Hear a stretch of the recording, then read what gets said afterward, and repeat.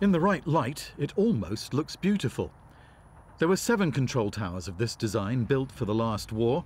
This is the only survivor, and earlier this year it was given Grade 2 listed status. When the Americans pulled out of Greenham in the early 1990s, the control tower was mothballed. The runway was broken up and turned back into open common land. The tower now belongs to West Berkshire Council, who want to put it on the market. The local Parish Council are taking advantage of new legislation which gives them an exclusive 6-month window in which to make their own bid. They want to create a community facility. Oh, there's no question. To have it as an interpretation centre, a visitor centre, the lovely control tower bit at the top here would be a restaurant and a viewing gallery. But training rooms for children to come up here, understand the common, understand the flora and fauna, and the history of this area. The structure is basically sound, but no one's underestimating the scale or the cost of the project.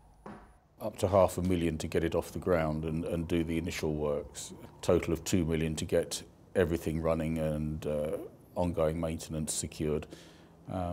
Clearly that's beyond the capabilities of a parish council, so we'll be looking for outside funding.